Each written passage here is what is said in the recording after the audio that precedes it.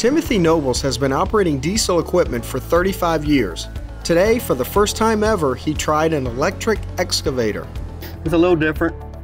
It's just quiet, but it seems to be doing pretty good.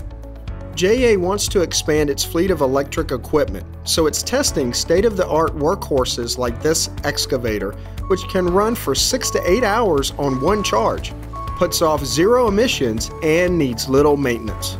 Even up north, there are some cities that have already enacted some initiatives to have their fleets go fully electric by 2030. So that change is coming, and we really want to be ahead of that. So anytime new technology like the electric excavator behind me comes out, we really are trying to get out and demo that, see how it fits in our operations.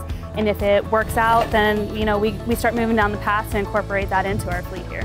JEA expects this equipment to be popular with customers.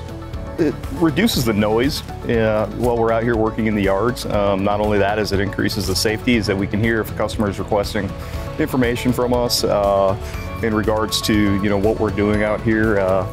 Eliminates the emissions, the smell, the overall quality just seems a lot better when you're operating this equipment.